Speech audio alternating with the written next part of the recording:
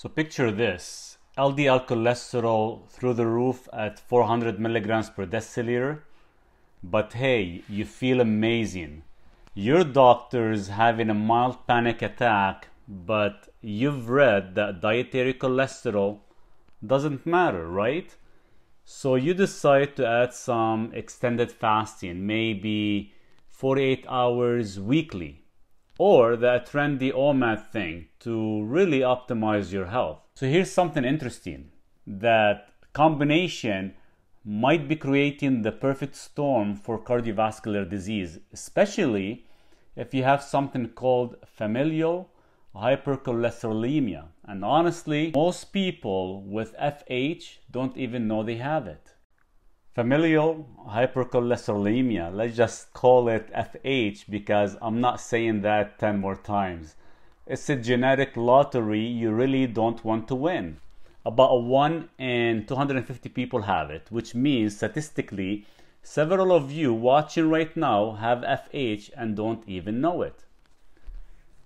So here's what's happening at the cellular level. Your liver cells have these little molecular doormen called LDL receptors. Specifically, the LDLR gene codes for these receptors. So their job, grab LDL cholesterol particles from your bloodstream and drag them inside for processing.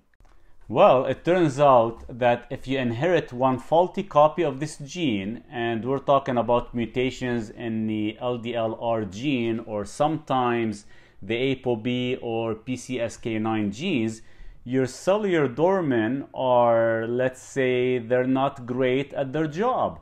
They're either sleeping on duty or there just aren't enough of them.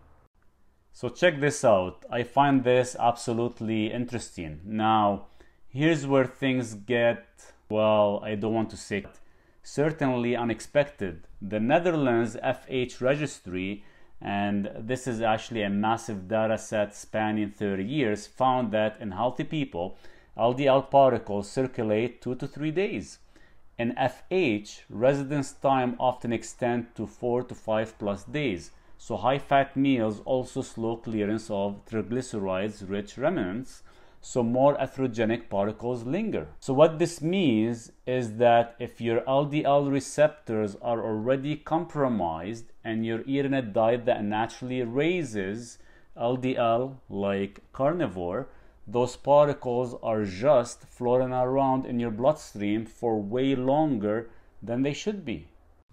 Okay, so now let's talk about fasting. And honestly, this is where the carnivore fasting combo becomes generally concerning for FH individuals.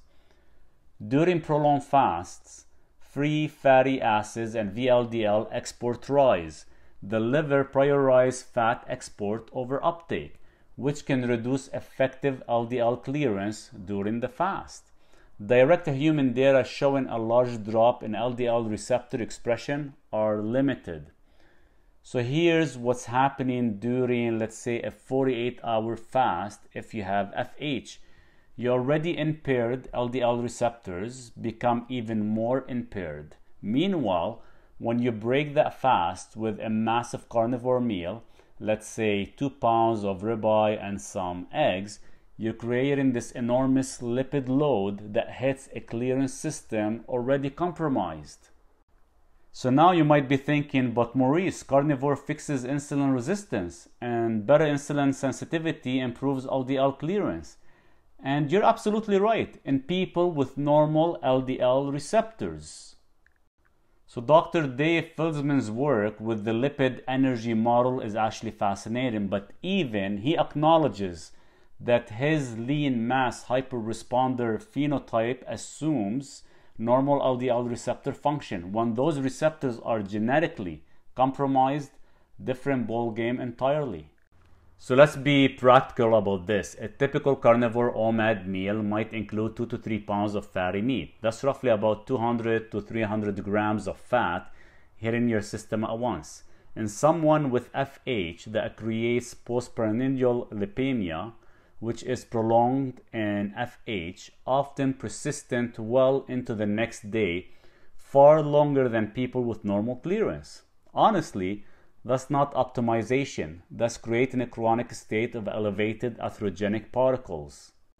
Look, I'm not trying to fearmonger here, but we need to talk about real risk. The Simon Broom registry in the UK tracked 3,000 FH patients and found that untreated individuals develop coronary disease by age 45 on average. Men by 40, women by 50. Now add chronic postprandial lipemia from extended fasting and high-fat feeding, we're potentially accelerating that timeline. The data are compelling. When Dr. Helen Hobbs at UT Southwestern studied FH families, she found that lifestyle factors that normally protect against heart disease like exercise and good diet had diminished protective effects in people with severe LDL receptor dysfunction. Now here's where the reality check. If you're doing carnivore and extended fasting and feeling great, you probably don't have FH. People with undiagnosed FH often feel, well, they often don't feel great on extremely high-fat diets. But here's the thing, and this is important, about 75% of people with FH are undiagnosed. So if you have a family history of early heart disease or your LDL is consistently above the 190 milligrams per deciliter, it might be worth getting genetic testing before doubling down on extended fasting protocols.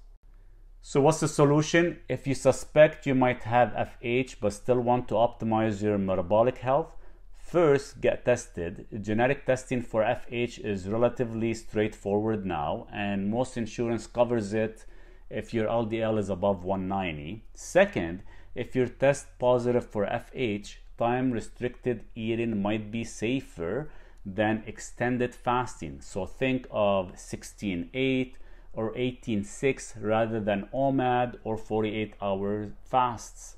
This gives your impaired clearance system more frequent, smaller challenges rather than massive lipid tsunami. And third, consider splitting your carnivore meals. Instead of one massive feast, maybe two smaller meals within a 4 to 6 hour window. Now, Dr. Ronald Cross and others show two smaller early meals meaningfully reduce peak postprandial lipemia compared to one large late meal. Lean proteins, omega-3s, nitric oxide support. I've been 11 years strong carnivore, but there's my reason for eating lean animal products, and I stopped as of last week doing a weekly 48 to 72 hour fasting. So track your ApoB, aim for under 80 milligrams per deciliter and go lower if you're in a higher risk group. And honestly, if you have FH, you probably want to be working with a lipidologist anyway. These are the cardiologists who specialize in genetic lipid disorders, and they're usually more knowledgeable about optimizing protocols for people with compromised LDL clearance. Look, here's the thing. Carnivore and fasting can be powerful tools for metabolic health. But if you have FH, you're essentially playing by different biological rules. The same protocols that work beautifully for people with normal LDL receptor function might be creating chronic atherogenic risk in people with genetic clearance defects. And since most people with FH don't know they have it, and trust me on this as I carry this gene defect, well, it might be worth ruling out before committing to protocols that could accelerate cardiovascular disease in this specific population. I guess you could say when it comes to FH and extended fasting, it's better to be safe than sorogenic particles floating around. This isn't just cholesterol trivia. Families like mine lose people young, so get checked. And remember, stay curious, stay critical, and question everything. If you want deeper dives into lipid metabolism and genetic variations, check out my Substack where we really get into the biochemical weeds. And let me know in the comments, have any of you gotten genetic testing for FH? I'm genuinely curious about your experiences. Cheers.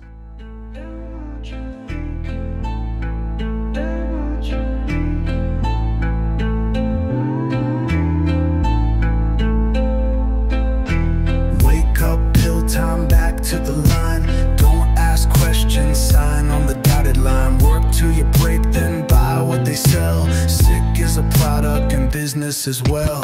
You ain't free, at least to survive. They feed disease, keep dreams deprived. Clock in decay, don't misbehave. Just be a number, not a wave.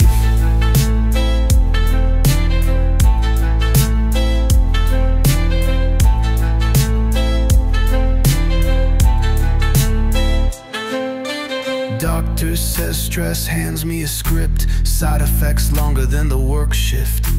Food's a weapon, news is a sedative. Truth got buried, profit's the relative. Thinkers question, workers comply. Guess which one they fund?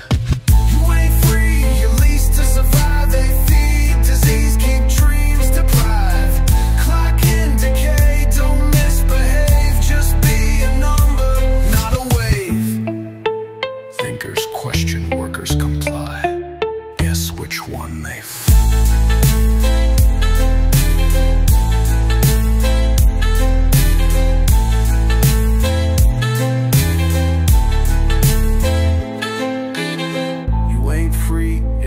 Survive, they feed disease, keep dreams deprived.